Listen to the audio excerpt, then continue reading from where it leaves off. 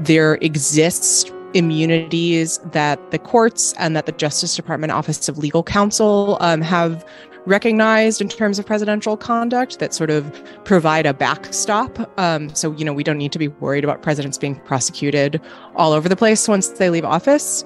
And they do sort of end on the argument that, yes, okay, even if the court does want to recognize some kind of Fitzgerald-style immunity here, this is just so far over the line that it's simply not within that category. I'm Benjamin Wittes, and this is the Lawfare Podcast, October 28th, 2023. It's another episode of Trump Trials and Tribulations. This one was recorded live before an audience of Lawfare material supporters on October 26th. Joining me in the virtual jungle studio were Lawfare senior editors Roger Parloff and Quinta Jurecic, and Lawfare Fulton County correspondent and legal fellow Anna Bauer. We talked about all the pleas that have happened in Fulton County and all the pleas that are coming. We talked about whether you can take back a plea by announcing that it was extorted. We talked about the blizzard of motions to dismiss that Donald Trump has filed in the D.C. District Court. And we talked about the government's response to the claims of presidential immunity. We also took audience questions. And if you become a Lawfare material supporter, you can ask those questions. It's the Lawfare Podcast, October 28th, Trump Trials and Tribulations, 3 pleas in a pod. It's been a busy week of news. So since we did a whole podcast about the 3 pleas, we're not going to spend a lot of time on the pleas that have happened, but we would be remiss if we didn't gossip about the juicy subject of pleas that have not yet happened. So Anna, bring us up to date. Who has pled out of Fulton County and who are the best rumors about? Right. So we've had Jenna Ellis, Ken Chesbro, and Sidney Powell, and Scott Hall. Everyone always forgets that Scott Hall was first, who have all pleaded out in Fulton County. So we started with 19 defendants, and now we are down to 15. That took me a little bit too long to do. But we're down to 15 defendants, and we expect that, that number will get even smaller as we continue through this case. There's some new reporting from CNN that there are at least 6 other plea deals that have been floated and that are maybe still in the works or that there are talks about. And interestingly, within that reporting, there are a number of folks who are mentioned that have not been offered deals. So that's Eastman, that's Trump, that's Mark Meadows, and then that's Giuliani. And of course, those are the people who are the kind of top billed defendants. In case folks don't know, in RICO indictments in Georgia, it's kind of like a movie where you have your kind of cast in order of their, kind of starring role. And on the Fulton County indictment, I believe that the order is Trump, Giuliani, Eastman, and then Meadows. So very much the strategy that Ben and I discussed, which was Fani Willis is very likely willing to offer a lot of deals to some of those lower level defendants, and then would be probably very happy to just whittle the number of defendants down to maybe those 4, maybe even less than that. So I think that, in terms of people I'm watching right now, I'm watching Mike Roman. His team, I think, has kind of signaled that they might be interested in a deal. And it sounds like from the recent reporting that those talks are continuing. And then I'm also watching Misty Hampton. It is my understanding that, it seems like maybe she would be willing to make a deal. I'm not entirely sure why one has not come together yet. But I'm watching that to see what happens. And then, of course, there's a few other people that I think would be candidates for a deal, but I'm not entirely sure what's going on with those folks. So everybody just stay tuned and we'll see who is next in the pleas in Fulton County. Yeah, so I want to go into some of that speculation, but before we do, I want to bring up a question from former Estonian President Toomas Ilves, who emailed this question in, and I know it's one that's on everybody's mind, which is sparked by Sidney Powell's announcing that the 2020 election was in fact rigged and that the plea was extorted from her. And Toomas asks, what happens when someone pleads guilty and then goes back on their plea agreement? Which, of course, is something that Sidney Powell knows a bit about, having represented Mike Flynn in doing exactly that. So, first of all, for those who don't know the law on this, what is the law if you go into court and you go under oath and swear that what you're about to say is the truth, and you plead guilty and you allocate to the facts, and then you go out and give a press conference and say, actually, it was extorted from me. I didn't do any of it. It wasn't voluntary. And by the way, the election was rigged. What is the legal status of that? And secondly, what happens just as a normative matter if you do it? Well, in terms of the federal system, you really nail the person down pretty well during the plea hearing, and they allocute and they sign a statement about what they're pleading to. I found it much mushier, just watching what was happening in Georgia. So it's what does happen is the case is restored and you go to trial on the original charges. But in Georgia, I don't know what they'll do. A judge would immediately demand that the person come back into court to discuss, what just happened. Although, sometimes they don't.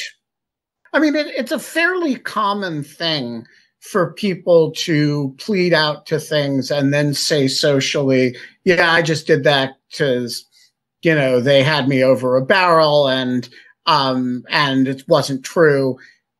Generally speaking, if you do not come into court and say, I want to withdraw my plea, your plea stands. And that has not been the case. That has not been the case in the January 6th cases. A lot of these guys have strolled out of court and said, no, I didn't mean that. And, Judge Lambert says, oh, really? Come on back in then, because we can restore. We're ready to go. Because that's what happened in Flynn's case, too, initially. And then he did ask to withdraw the plea. But, there are lots of cases, and one of them is Michael Cohen, by the way, who just testified in the Trump civil case that he was lying during his plea and this was under oath, and I doubt very much that they're going to haul him into court for and so some of it has something to do with how long you take to do it, right? And also, how emphatically you do it, I think. But I would actually be surprised if she is hauled back into court to answer for this. That seems very strange, especially because it's this first offender status and you're getting all this lenient treatment. And the idea is you stay out of trouble for X amount of time and it goes away. And then she gets out of court just hours later and says, oh, it was all a lie. How can you go forward with it? It's crazy. I was just going to say, I think it might be helpful to give more background on Flynn and Sidney Powell here before we jump to the Georgia case, if that's okay, Anna. So for listeners who may not remember, the reason why I think we're maybe so spun up about this, at least in part, separate from the fact that it's just an odd situation for someone to plead to something and then immediately walk out the door and undercut what they just said. So Michael Flynn, of course, Trump's former national security advisor, pleaded guilty as part of the Mueller investigation. I believe 2 or 3 years later, then ditched his counsel, hired Sidney Powell as his counsel, and as Ben said, went ahead and filed a formal motion to withdraw his guilty plea, which the judge was not pleased by, I think we can say, and it led to some extremely contentious back and forth. You're actually skipping a step. So he pled, and then he and Sidney Powell both made some statements out of court while his cooperation was still going on that cast doubt on it. And the judge hauled him back in, much the way Roger describes, although this was when the case was still pending. So to answer for it, at which point he moved to withdraw it. Right. And the whole thing eventually went away only because the Justice Department under Bill Barr decided to actually drop the case. All of which is to say that Sidney Powell is no stranger to this kind of thing. And I do think it's worth noting that at least before she pleaded guilty, she was trumpeting her representation of Flynn in those proceedings in some of her filings challenging the ethics charges against her in Texas. So this is something that she is quite proud of, or was until at least recently. And Anna, have we heard anything about this being brought to the attention of Judge McAfee? Does the DA seem concerned about this? Or is this, something that the press is interested in, but the case is very much moving on? No, I haven't heard anything about that. I mean, maybe it has been brought to their attention. It's unclear to me. I will say, this has not been an area that I have looked into or a piece of news that I've looked into a whole lot, but I would need to look at what exactly she said or what exactly she posted, because I'm not even really sure that if you look at the conditions of her plea, I'm not entirely sure. She does have this condition where she's not supposed to talk to media about the case, but I don't know that there is necessary. And Jenna Ellis, they added a condition which was like, you can't post on social media about the case. But I would need to look at exactly what Sidney Powell said to really understand whether it is something that might violate one of the conditions of her plea, or kind of suggest some kind of broader willingness to withdraw her plea agreement, because I'm just not sure. But I will say that I don't know that, because Sidney Powell pleaded to these very specific set of facts about, what she did with respect to Sullivan Strickler and in Coffee County. I don't know that her saying the 2020 election was stolen while very Sidney Powell and wrong. I don't know that that's inconsistent with the set of facts that she pleaded to in Fulton County, if that makes sense. So in a federal case, the thing that it's the extortion thing. This was extorted. I mean, if you Exactly. take that, a plea has to be knowing and voluntary. And if you're saying it was extorted, I can't imagine a federal judge that wouldn't say, oh, well, then let's come on back and retract it and let's go forward. Trial on Monday. Right.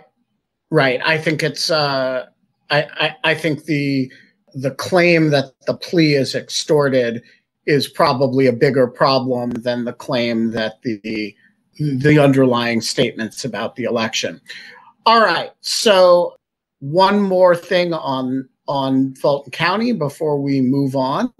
What do we know about now that the decks have been cleared, assuming that they don't drag Sidney Powell back for trial on Monday? What do we know about when we're going to have a trial date?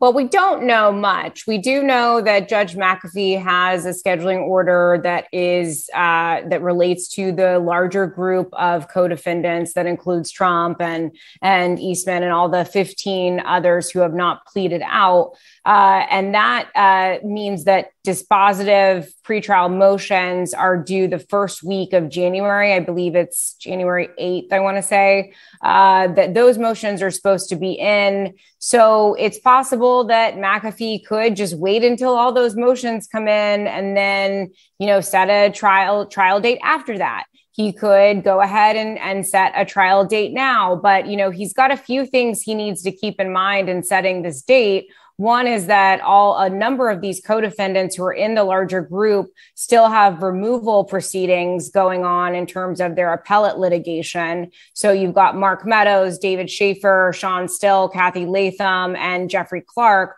who have all been denied removal to federal court, and they're now appealing to the 11th Circuit. And the 11th Circuit has said that they're going to hold oral argument on December 15th, which means that that's the earliest date, of course, that an 11th Circuit opinion might be handed down. Unlikely they're going to hand it down the same day as oral argument, so it's probably going to be a little bit later. And then we have an inevitable appeal likely to the Supreme Court. So Judge McAfee is going to have to decide, is he going to sever those removal defendants or just wait until that litigation has been exhausted? Because he's raised this question before of whether, if on appeal, any of these defendants get removed, would that mean that the whole case gets removed? And if you went ahead and started a trial, it might implicate some of the double jeopardy issues that arise under Georgia law, because jeopardy attaches when the jury is sworn. So he's got to think about that. He also has to think about the March 4th trial date in the January 6th case before Judge Chutkan. Judge Chutkan has been very set on starting in March. And I think that Judge McAfee, this very young state court judge, is going to be a little bit hesitant to, set a sprawling RICO case for January that is expected to last 5 months, when that might, carry on over into the March date and affect the date for the January 6th federal case in DC. So he's got a lot to think about there, and I'm really not sure what he's going to do. I know Trump also has arguments that he might make about why it should be set later, because he's got some civil cases in January and February as well. So super unclear at this point what will happen in terms of a trial date. Your guess is as good as mine. And what about that removal litigation? We still have Mark Meadows, who has I think we all agree, the best case for removal is in front of the 11th Circuit. There are some other defendants who also have 11th Circuit appeals, and there's been no proof of life from any 11th Circuit judge, right? Well, we won't find out who the panel is until, I think it's you typically in the 11th Circuit, you can call like 2 weeks before the oral argument date. And then that's when you find out who is on the panel. And before that, it's not publicly available. The only sign of life we've seen from that panel of judges who is deciding the merits of Meadows' case is they ordered additional briefing from the Fulton County District Attorney's Office and from Meadows' team on this very specific question. It takes a little bit of explaining, but basically, there's a question within the statute of whether removal applies to just current federal officers or also to former federal officers as it relates to, acts that they did in the scope of their office. Meadows, of course, is a former federal officer. So if the statute does not apply to former federal officers, then that kind of defeats his bid for removal outright. And the 11th Circuit, in a different case called Pate, that was just handed down a few weeks ago, had looked at a very similar kind of statute and asked the same question of whether that statute, which I will say is a criminal statute that criminalizes retaliatory liens against federal officers. And they asked kind of a very similar question of, does this statute apply to former federal officers or just to current federal office holders? And the answer that was a very kind of textualist answer that they gave was that no, it doesn't apply to former federal officers. And they kind of went through this very textualist analysis in which they decided, that former federal officers were excluded. And so the 11th Circuit in Meadows' case has said, how does Pate, that decision, apply to the decision that we're making here? So, I think that the Fulton County District Attorney's Office is going to take this opportunity to, again, reiterate their argument that former federal officers like Meadows are not allowed to remove under the statute because the statute doesn't apply to them. And then Meadows is probably going to try to distinguish Pate on various grounds. So, for example, the fact that that was a criminal statute, whereas this has different kind of policy considerations because it's a removal statute. So, there's various arguments they both can make, but that's kind of all that we've seen from the 11th Circuit so far. Yeah, my guess is that Scott McAfee will not set a trial date while there is removal litigation pending because you've got all this other stuff to do and there are other trials in the way. And so there's no reason to set a trial date now. If you do, then you could run into that double jeopardy problem or just have to push it off. All right, so we are going to keep an eye on Fulton County for purposes of additional pleas but basically, and for motions, but basically we are going into a little bit of a Fulton County suspended animation. Is that fair? I think that's fair, yeah. All right. However, Judge Eileen Cannon has been super busy. She finally held that Garcia hearing. Roger, what do we know about the Garcia hearing? What happened? Well, she approved Woodward, Stanley Woodward. If you remember, the issue had been Woodward represents Walt Nauta, one of the co-defendants, and he also represents or did represent a guy named Trump Employee 4, who has been reported to be useful. Is that his actual name? Coincidentally, yeah, but people call him. He comes from the number 4 family. Yeah, and his parents just named him Trump Employee. It was really one of those fortuitous things. But his friends call him Yusel Taveras, and that's been reportedly also his name. But he is going to testify against Nauta, and his story is sort of complicated because he was Woodward's client, and the government told Woodward, "We think you have a conflict representing both these guys," and he said, "I don't see one." And then they put him in the grand jury, and he told a story. And then they told Woodward, "We're going to indict him because we have evidence that he lied. We're going to indict him for perjury, and unless he changes his testimony. And we think you now have a pretty clear conflict because, if he changes his testimony, he'll implicate your other client." And Woodward said, "No, I don't see a conflict." And so then he asked for a hearing on conflicts this was now in the DC. This was still in DC. This was during the investigation. So this was the DC grand jury. That judge gave him a new counsel. He switched counsel. He decided I'll go with the new guy, a new woman actually. And then he did change his testimony. Anyway, so that is one issue. Woodward used to represent him. And the other issue is there's another witness the government says it may call that is his current client. And Woodward did not see any conflict there either. So a Garcia hearing is where the judge informs the defendant of the potential conflicts and the defendant waives them so that this doesn't become a problem if he's convicted and he says, "Gee, I didn't have effective counsel. My lawyer had a conflict." And so his first hearing blew up when the government raised an unexpected point. And anyway, basically, I don't know how much you want to go into this. There are two conflicts that present themselves. One is who's going to do the cross-examination, because, Woodward has a relationship, probably may know confidential information. He's not supposed to use that against his former client. If he withholds it, he's sort of possibly hurt it. He's not zealously representing the new guy, Nauta. He's holding back.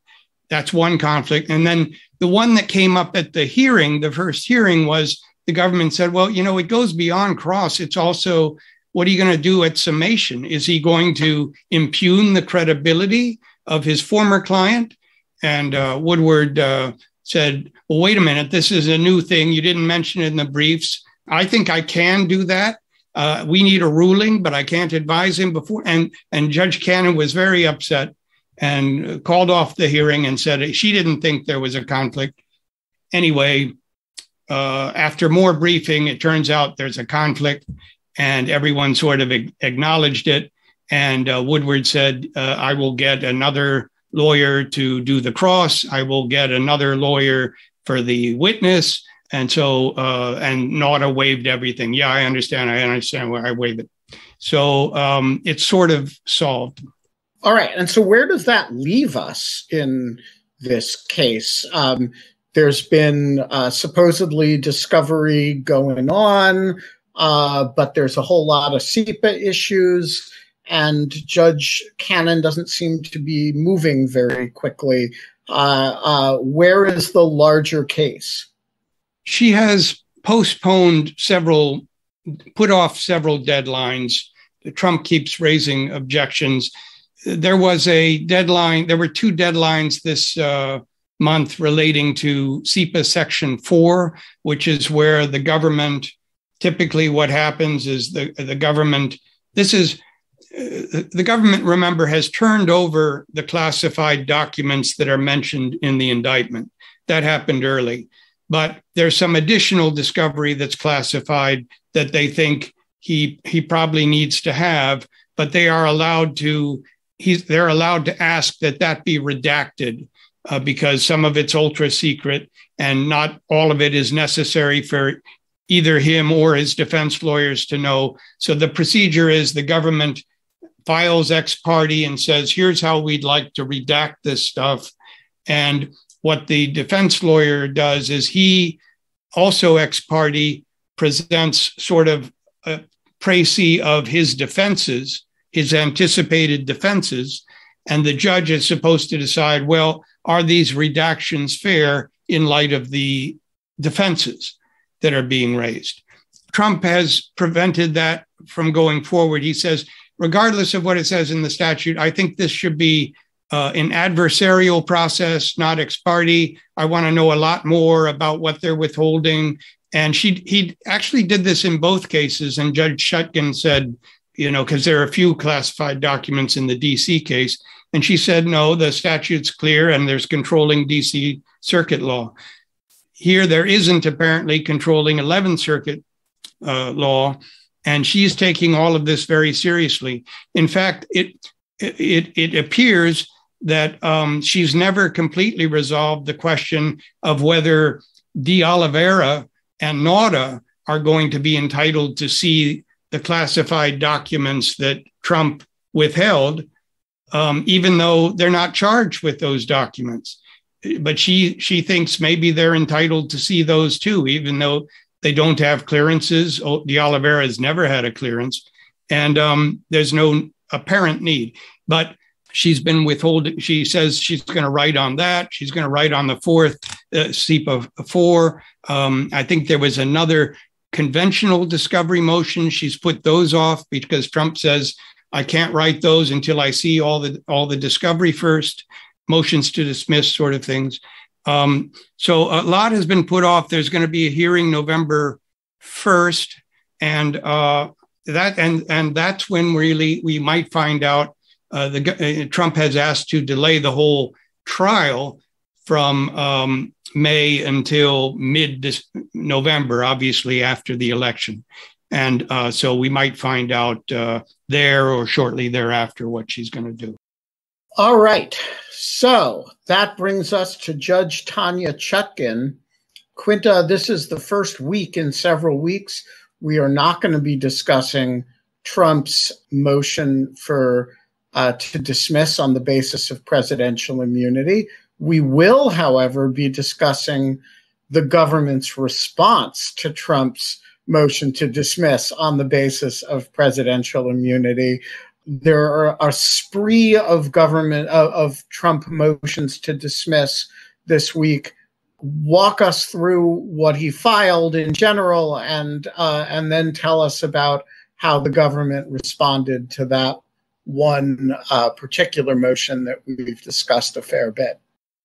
Thanks, Ben. So yeah, as you say, I'm not going to go in too much depth on Trump's first motion to dismiss, but just as a refresher, this is a motion to dismiss the case against him on the grounds of presidential immunity, essentially arguing that the existing presidential immunity from civil suit under Nixon versus Fitzgerald and Clinton v. Jones should be extended to the criminal context as well, and that Trump's actions as described in the indictment fall into that category, and also importantly that the courts should not be able to consider his motives in conducting that analysis. So that's the big one. We also had a flurry of other motions to dismiss on October 23rd, because that was the deadline that Chutkan had set. And it looks like they were deciding to file things right up to the deadline. It's pretty unusual to get multiple motions to dismiss. Usually it tends to just be one that sets out a lot of different arguments, but Trump's team decided to do it another way. We've been speculating in the Lawfare team that maybe this has to do with page limits. We're not really sure. The other motions, I have seen it done both ways, by the way. Okay. It's not unheard of to do it this way. So the other motion, so the first one is a motion to dismiss on the grounds of selective and vindictive prosecution, essentially arguing that Trump is the victim of a sort of a political hack job, essentially. Carissa Byrne-Hessek, who studies prosecutorial power at the University of North Carolina, has a useful Twitter thread on this, and she described it as, and I quote, "quite awful." Just really overstating the law on the subject. It's quite difficult to get a case dismissed on these grounds, though people do try. And Professor Hessek's argument is that this sort of just doesn't really come close. Trump also has, there are two other motions to dismiss. One is on constitutional grounds, including the First Amendment. And the other is on statutory grounds, essentially arguing that the particular statutes that are at issue here don't actually fit the conduct that is described in the indictment. There's definitely a bit of a spaghetti at the wall approach here, but that's sort of often what you get in a motion to dismiss. So I don't think that's unusual. I will say I was pretty struck by the fact that I believe the constitutional motion to dismiss, there are big portions of it that are basically just copy pasted from the original motion to dismiss on the grounds of presidential immunity. So make of that what you will. So then let me then turn to the special counsel's response to the presidential immunity, circling back around. So Ben and I were very interested to see where this went, because we felt like it would say a lot about sort of how the Justice Department was thinking about the case, or how the special counsel's office was thinking about the case, and where the Justice Department had to kind of come down in terms of its thinking about presidential power. I will say, just speaking for myself, I kind of expected the special counsel to, take maybe a bit of a cautious approach and say something along the lines of, yes, there may exist some sort of immunity on the part of former presidents for criminal prosecution for conduct that took place while they were in the presidency, but this is well over that line. The brief actually comes out swinging and is much more aggressive, and the vast majority of the brief is spent really digging into this argument that there is no criminal immunity for presidents for the conduct of the category that I've described. Which I certainly found very striking, and we can talk more about why. from there, like as good litigators do, the special counsel sort of sets up a range of fallback arguments in case the courts don't buy that. One of them is essentially that, there exists immunities that the courts and that the Justice Department Office of Legal Counsel have recognized in terms of presidential conduct that sort of provide a backstop. So, we don't need to be worried about presidents being prosecuted all over the place once they leave office. And they do sort of end on the argument that, yes, okay, even if the court does want to recognize some kind of Fitzgerald-style immunity here, this is just so far over the line that it's simply not within that category. So that is a very, very high level overview of a lot of very complicated arguments. But I hope that sort of sets out the scope of what we're looking at. So a couple of additional points on this. The government is very clear in this motion that it is only addressing immunity from federal prosecution, thus leaving distinct the question of, for example, if Trump filed the exact same motion in Georgia, in Fulton County, this analysis probably doesn't apply, at least not unamended, but and would have to be reformulated in terms of the supremacy clause, I suppose. So it's narrow in that sense. And then there's this weird sense in which the motion it reads really strong because the whole, as Quintus says, the whole body of it is there is no criminal immunity. But then you get down to the last third of it and they're like, well, of course, there are criminal statutes that we don't apply to the presidency. And it lists some of them. And then there's the clear statement rule where, we don't apply any statute to the president if there's no clear statement that it applies to the president and if application would impinge on presidential power. And so they kind of, strip down presidential immunity and deny it exists only to build it back up and recreate it by other means. But I agree, it's a really striking motion. It is not the motion I expected them to file.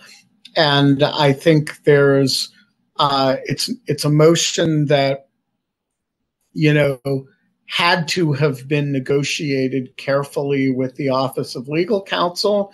And the fact that the Justice Department is apparently on board with it, I think is a remarkable change. It's not what Bill Barr's Justice Department would have done. And so I was very surprised by it and actually kind of delighted by it. I think it's a refreshing change for OLC to be thinking about how to pare back some of the more strident presidentialist claims that the office has made rather than thinking about how to build on them forever. All right, Roger, so tell us about some of the other motions, the constitutional and statutory grounds motions, and also the outrageous prosecutorial persecution motion. So the constitutional one, I should say, in preface, a motion to dismiss is always hard to win in a criminal case. You assume all of the facts in the light most favorable to the government. And so usually it only succeeds if there's something wrong with the statute. The statute doesn't apply. So, yes, his first one is about First Amendment protection, but he's really, his premise is all I did is express my First Amendment views about the election, my opinion that I won, my concerns about election integrity, and I petitioned for redress of grievances by speaking to the vice president about some of these things. obviously that isn't really the way the indictment reads. And you have to, in this circumstance, you have to read the indictment. Just to give, one of the easier examples, the phone call to Brad Raffensperger. He doesn't say, I think I won, Brad. He says, find me, 11,780 votes. And this is very serious, Brad. This could be a criminal matter for you. I would really think about this. It's intimidation. It's interference. It's threats. It's not. Well, and it also it cannot be assessed without reference to intent, right? So, if you say it could be a criminal matter for you and you're joking and the person you say it to knows you're joking, that's not a crime. And if you mean it as a threat and it's taken as a threat, it's absolutely a crime. And the words alone don't answer the question. Which means it can't be decided on a motion to dismiss. It can't be decided on a motion to dismiss. Yeah. And then, the other theories are the use of lies the orchestration of the false electors scheme and so forth and so on. So it's obviously alleged to be more than just anodyne First Amendment expression. One thing that's sort of funny to me about this motion, it's a 31-page motion, and it begins with a Supreme Court ruling, and in that situation, you sort of would like to start with a Supreme Court ruling that it resonates with everyone, Brown versus Board of Education, or something everyone can get behind. The key ruling for Trump, and it is, it's the appropriate ruling for him to cite. It's United States versus Alvarez. And it's really the Supreme Court's saying that you have a right to lie through your teeth. And, Alvarez was sort of like the George Santos of his time. He was this low-level public official elected in California who at a public hearing talked about how he was a retired Marine, and because of his valor in combat, he won the Congressional Medal of Honor. And it develops that he wasn't actually ever in the military forces, and he did not win a Congressional Medal of Honor. There were some other things that are peripheral. They don't relate to the case. He also claimed to have been a professional hockey player with the Detroit Red Wings. But anyway, at the time, there was a statute called the Stolen Valor Act that prohibited lies about your military history. And in a very split decision, they did decide that they didn't want, the Supreme Court did decide that they didn't want, the government to become the arbiters of truth, the ministry of truth here. But so that's his key case. And you can see why. It's fitting. Yeah. But anyway, like I say, there's more in there than in the indictment than just saying things that are false. There's actions, there's conduct, there's intimidation, there's threats, and there's exploiting violence. The exploiting the January 6th to further the scheme involving the false electors. Maybe the most interesting constitutional issue he raises, and I think we mentioned this once before, it's a reading of the impeachment clause. And the impeachment clause, and he develops into a form of double jeopardy clause. And he says, the clause says, this is from the impeachment clause, the party convicted shall nevertheless be liable and subject to indictment, trial, judgment, and punishment according to the law. So, I mean, most of us would read that and say, well, that shows you that double jeopardy doesn't apply. You could be convicted at impeachment and then you could have to face trial. But he said, but it says conviction. the party convicted shall nevertheless. I wasn't convicted. And so without being convicted, I can't be tried. And so that is, I don't think, I mean, we haven't seen the government's response yet. I don't think that's how most people have interpreted that. I think most people interpret that as saying, you know, we don't want presidents to be indicted while they're in office. And, you know, if you convict him and he's thrown out of office, then you can go after him. And it doesn't really say anything about what if he's acquitted at impeachment and then leaves office.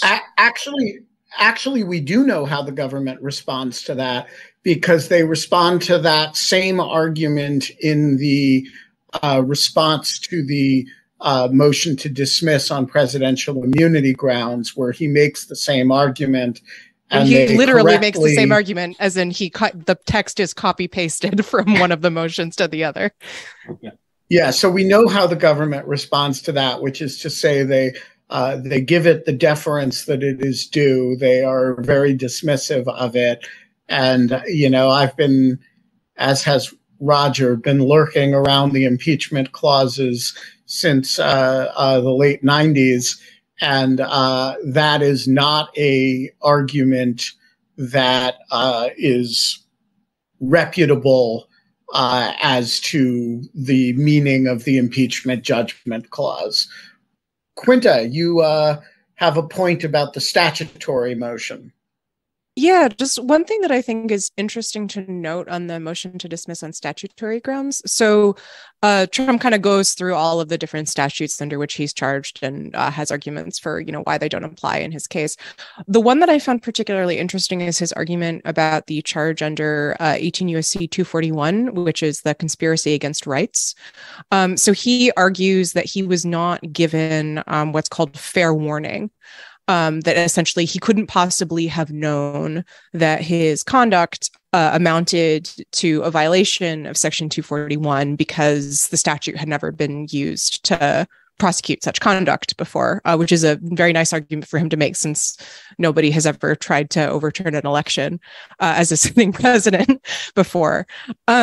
What's interesting about that is that we've actually already seen this argument made in court in what I believe is at least the most recent example of the Justice Department securing a conviction under Section 241 in an election-related case, which is the case of Douglas Mackey, who is a Twitter troll who posted misleading pro-Trump memes that were encouraging Clinton voters to vote by text, and who was prosecuted under Section 241 and was convicted this spring. Mackey also filed a motion to dismiss, making the same argument that he did not have fair warning, that this kind of online election disinformation constituted a conspiracy against rights under the statute. And the district judge in his case didn't buy it and essentially said, I don't have the quote in front of me, but basically, you know, it is well established that this is a wide-ranging statute that DOJ has used over the last, 150 years to prosecute a range of different kinds of election-related crimes that have to do with people's right to vote and to have their vote counted. So that's just a district ruling. Mackey has said that he will be appealing. So we don't know how an appellate court might consider that, but I thought that it's just interesting to note that this argument has already been tried, at least before one judge, and hasn't gone particularly well. All right.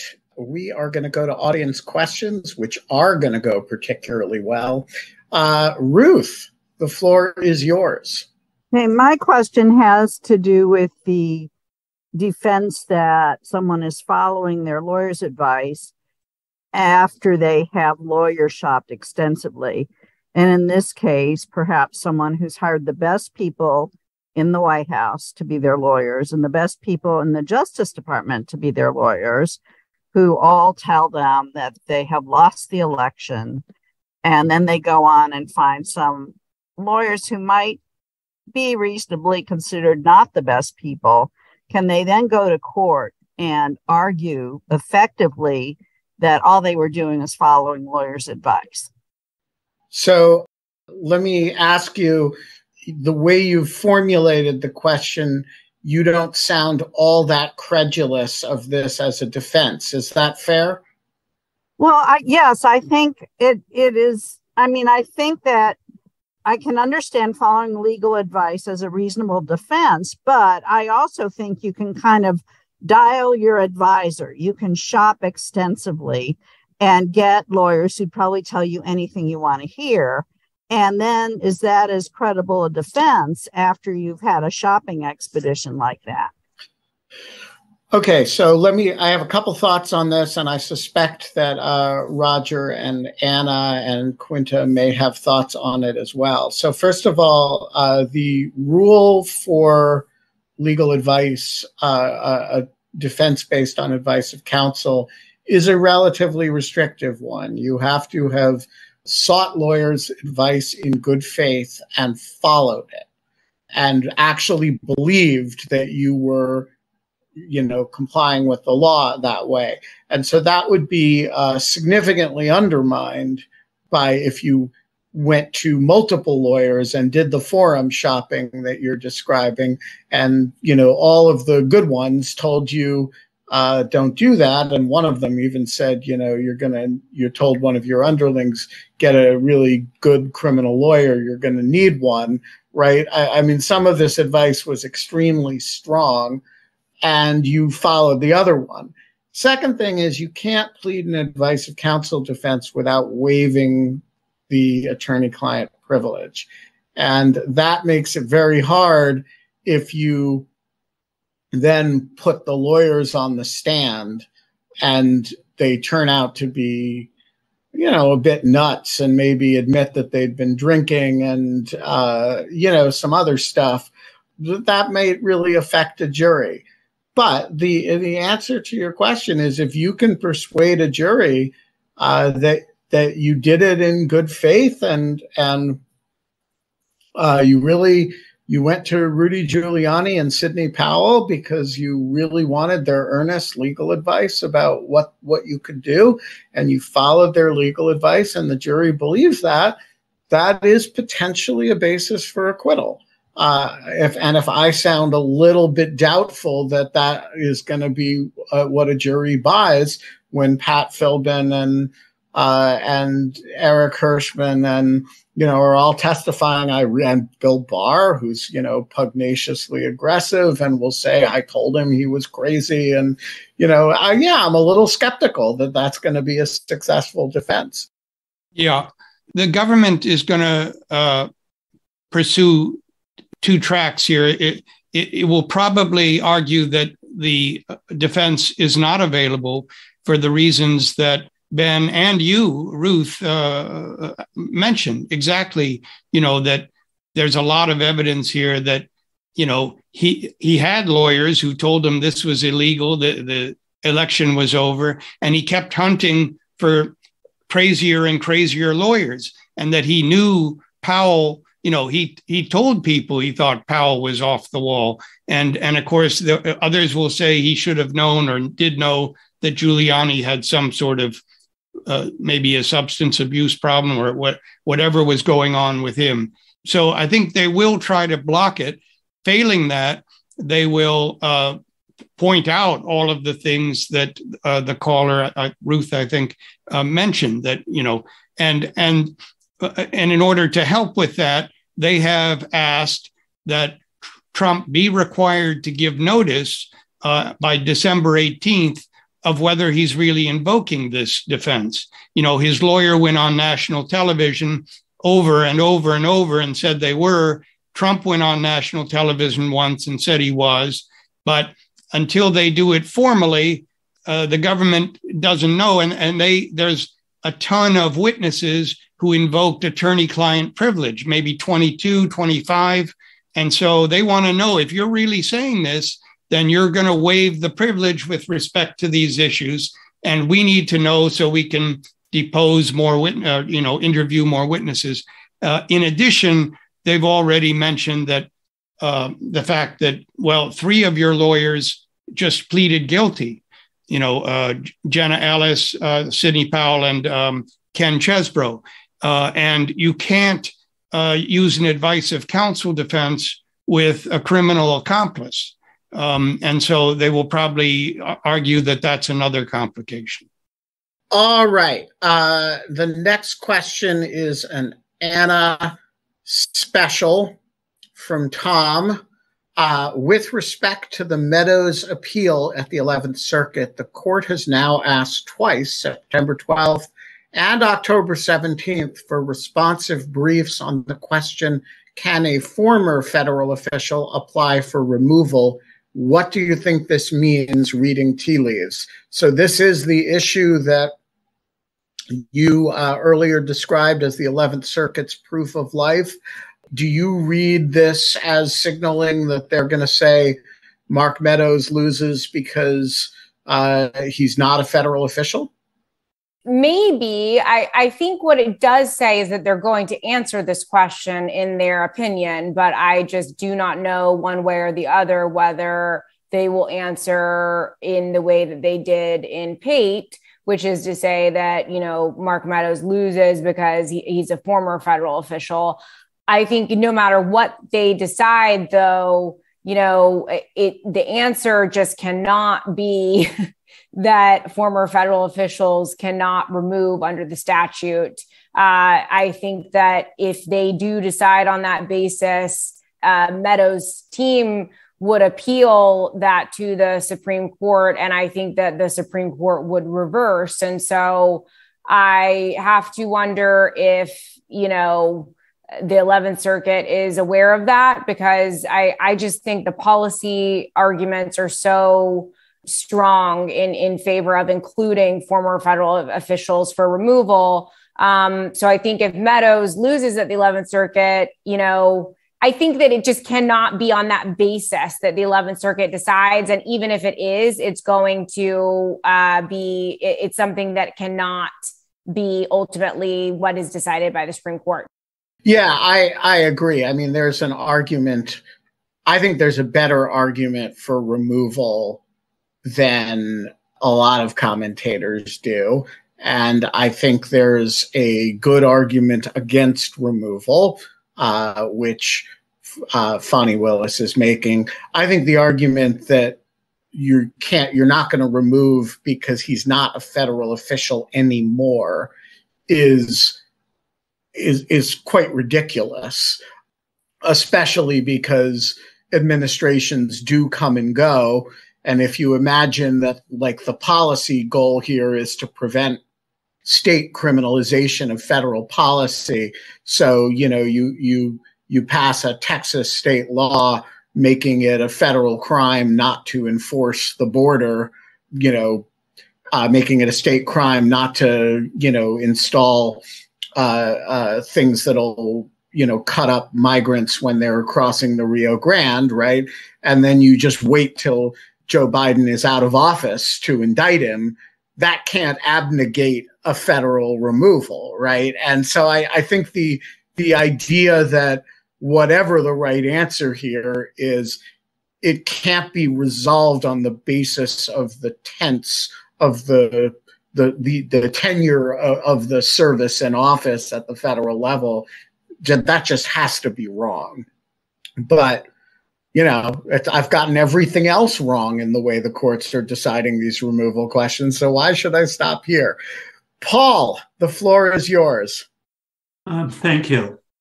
If Trump's principal defense strategy is to delay until after the election, that leads us to the question, will the pace of the appellate court's dispositions of interlocutory filings be expeditious, deliberate, or fluttery?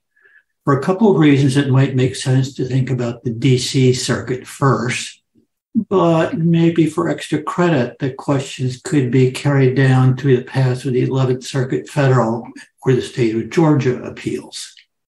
It's a great question, and I think it's actually one of the key questions if you're asking, if the underlying goal of the question is to assess when these cases are actually going to trial. Look, I will say this. The 11th Circuit has moved quickly on Judge Cannon's prior transgression. It is moving at indeterminate speed on the removal questions. The D.C. Circuit has been lightning fast on some issues, particularly investigative issues related to the grand jury. It is taking its own sweet time in the Blassingham case, like a year, which is closely related to, though not part of, the criminal case. The Supreme Court has not gotten involved, and so we don't know at what pace it's likely to move. I think it very much depends what panels you get, and I also think it depends on the specific posture of litigation. But I don't know. What do others think? Yeah, it's a really good question because, I mean, on the one hand, if you can get these, theoretically, you would like to have these tried well before the elections or after and not right before. And so, I mean, I don't know the degree to which the judges can take into account, gee, if he wins, he'll get rid of these. I just don't know if that's a legitimate concern for a judge to have. You know, I have it, but I don't know. So I think it's a very good question. Quinta? Yeah, nothing to add other than I think the questioner is absolutely right that this is kind of the key issue, and the ability to consistently run out the clock on appellate litigation is something that we've seen Trump use to great advantage time and time again over the course of his presidency. I mean, if you think about the litigation over the House's effort to get former White House counsel Don McGahn's testimony or to get a hold of Trump's financial records, it took 2 to 3 years to get that information, at which point it was basically completely overtaken by events. So I do worry that we may be headed for something similar here. Something that I will add is that in Georgia, pretty much all interlocutory appeals are discretionary. So Judge McAfee, if he gets to where it's like really close to the election and, you know, Trump requests an interlocutory appeal, he could just say, we need to go ahead and get this done before the election. And he could just deny any requests for interlocutory appeals. And, you know, that's, again, subject to his discretion. So just something about Georgia state courts that is a little bit different from, you know, our discussions about federal appeals that might make a difference in terms of the Fulton County case. All right. I will also just add one other thing, which is that in all of these situations, the Supreme Court's review is discretionary. And so if you imagine that a stay were put on this case or on any of these cases and the Supreme Court wanted to review it, that could take months. But if you imagine that there's no stay and the Supreme Court says, no, we're not interested, that could take hours. And so the range of possibility here is enormous. And I think we just all have to build it into our understanding of the possible. John, the floor is yours. The question I'll toss out is just what you think of Trump's running up $15,000 on his tab in New York. Yeah, so Quinta, you've followed that more carefully than I have. What do we think of the Trump tax? Yeah, well, I will say two things. The first is I would like to know how Judge Engoron is calculating these increases. Is he adding $5,000 every time? Are we doubling every time? Because if it's the latter, Trump's situation looks quite different than the former. So I'll be very interested to see what happens on try 3. And the second point is that I'm just really delighted that we finally have a way to actually measure in dollar value how much Donald Trump, you know, how much he values being able to post online. Because it seems so far like he values it $15,000 worth. I don't know if I would put that dollar value on my ability to post, but Donald Trump has the heart of a poster and he cannot be stopped. So we'll see how far he takes it. There we go. John Bordeaux, the floor is yours. My question in the Cannon trial is, there seems to be this conflation that I mean, there's a violation of the Federal Records Act of 1950, Presidential Records Act of 1978, and also Atomic Secrets of 1948. But those are two different things. One is mishandling of presidential records. The other is mishandling of classified information. And it seems like we're focused on the classified information, which seems sexier. But there are two avenues of law, and I'm not a lawyer, that seem at play here. Why are we conflating them into, let's look at the classified information? There's a complete vector of prosecution on just mishandling presidential records. In my view, again, not a lawyer. Thanks. The answer is twofold. You're right. You could have prosecuted this case to some degree simply as a theft of government property. Those are much less serious offenses than the intentional willful mishandling of classified material. So it's a question of what you would, generally speaking, prosecutors in the absence of a plea deal will tend to prosecute the most serious felony the facts will make out. And so if you've, he's also stolen the paper clips that hold the documents together, but they're not accusing him of that, right? They accuse him of the highest ladder offense. And you often do that to the exclusion of the lower level offenses. And that's what's happening here. Is that a fair summary, Roger? Yeah. And then you have to wonder, did Biden take any presidential records with him when he left, and did so-and-so and did so-and-so? And, it can get pretty penny ante pretty quickly. So I think I agree with, I think you need to take your focus on the serious stuff.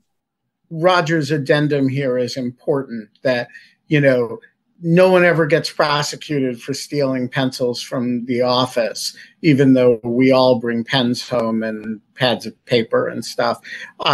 There's some de minimis appropriation of your employer's stuff that is just regarded as de minimis. And if it's egregious, you think about it in the civil context, like you sue to recover presidential records or something, but you just don't tend to waste criminal resources on that sort of thing. Okay, Josh asks the penultimate question, or rather the penultimate questioner. Does Trump's public statement that Powell was not his lawyer constitute a waiver of attorney-client privilege? And the answer to that question is no. It may constitute an admission that there was no attorney-client relationship at all, and thus there was never a privilege. But a waiver of the privilege assumes that there was a privilege to waive. And here I think there is a real question whether there was an attorney-client relationship between Sidney Powell and Donald Trump. And it may be that she was never his lawyer, in which case there was no privilege. I don't think it would constitute a waiver of the privilege. Do any of you disagree with that? I would just add one thing, which is that I was reviewing some documents that we had obtained through open records requests, and one of them was Sidney Powell's attorney from, I think it was last summer, had been making representations that I believe it was to the Fulton County District Attorney's Office, and then also to the GBI, that Sidney Powell was never the attorney for Trump. So it was just interesting that Sidney Powell was also saying that she was never Donald Trump's attorney. But that's all I have to add. Yeah, just advice to all of you, free legal advice here from a non-lawyer who's not licensed to give you legal advice. When you want to have a lawyer, have a retainer agreement that specifies that, Anna is my lawyer for this matter. And if you're that way, we all know when we all get prosecuted later, what she was and was not my attorney for. And that's why we always do it that way. All right. The last two questions are both from Nathan Aaron. The floor is yours. First, many thanks to everyone for your thoroughly enjoyable if not equally bizarre, answers last week to my question: what historical or fictional leader reminds you of Trump more than anyone else? Thank you. Come on, I get points for the alien, right? That was good. great. That was awesome. But in my view, I'll just add, Trump will ring in people's minds at some point far off into the future, not too differently than Nero has over the past 2 millennia, including for the framers. And wait. I want to make a point about this, which is that the estimable former president Elvis wrote to me immediately after that and said, "You all got it wrong. The answer is Nero." So you are with the great Thomas Hendrik Elvis on this point. I just want to give you the same response I gave Thomas on that, which is Nero at least knew how to play the violin. And, he was apparently a decent musician. What's Trump's skill? What's Trump doing while Rome burns? He's not fiddling. He's not playing the lyre. So I just think it's selling Nero a little short. Okay, fair point. And then to my question today to everybody, please. Do you see a method for the Republic to come to some terms with Donald Trump, such that he can, mostly at least, come clean and save face legally, politically, and psychologically? That's perhaps the only way we can collectively move on finally from him, and short of the termination of his bodily existence. All right, we're going to take that in order. Roger, what's your answer to this question? No, I don't see one short of that last option, and I'm not recommending that anyone act on that last option. I'm just saying no. I don't see anything other than that. Quinta? I mean, look, the question of what justice means is a very complicated one. I think that criminal sentence is a very inadequate shorthand, but in this instance, maybe as good as we're going to get. Anna? And Nathan, you were just bringing the hard-hitting questions every week. I don't know. I mean, it's hard for the Republic to come to some terms with Donald Trump when he doesn't want to come to terms with the Republic, it seems. So I just think that insofar as, I think Quinta's right that this is a situation in which, it's very difficult to say what any kind of justice would mean, or at least what any kind of restorative justice would mean. And so it may end up being that a criminal sentence is the most that we get. I will just say I very deeply don't believe in justice. I believe in protection of society and of the maximum good that a justice system can deliver in the realm of societal protection. Now, that often means it often maps onto a kind of retributive justice model, but I believe in it for very different reasons than people believe in justice qua justice. And it often leads me to believe that incarceration is, not useful, and that people have useful contributions to make. In a case like this, I don't give a rat's ass about justice. I care only about the protection of democratic society and governance. And for that purpose, I think incarceration is a very useful tool. And I believe in the neutralization of threats using the criminal justice system. And if we get something that looks like justice along the way to that, I guess mazel tov to us. And if we don't, I'm perfectly happy with this satisfaction of immediate needs of functional needs of a democratic society, which is to deter other people from thinking they can do the sorts of things that he tried to do. And perhaps more importantly than that, to deter people from thinking they should try to help him or help somebody like that. And so I'm kind of bloodless about this, to be honest. We are going to leave it on that bloodless note. You are all great Americans, and we will see you next week. The Lawfare podcast is produced in cooperation with the Brookings Institution, our audio engineer. This episode is the intrepid Anna Hickey. Folks, you hear the two-tiered society here. You hear that there are listeners and there are participants, that the participants get to ask questions. They get to be part of the conversation. You too can become one of those people. Become a material supporter of Lawfare and join us for future episodes of Trump Trials and Tribulations. You can do that at lawfaremedia.org/support. The Lawfare podcast is edited by the one, the only Jen Patja Howell. Our music that you're listening to right now is performed by Sophia Yan. And as always, thanks for listening.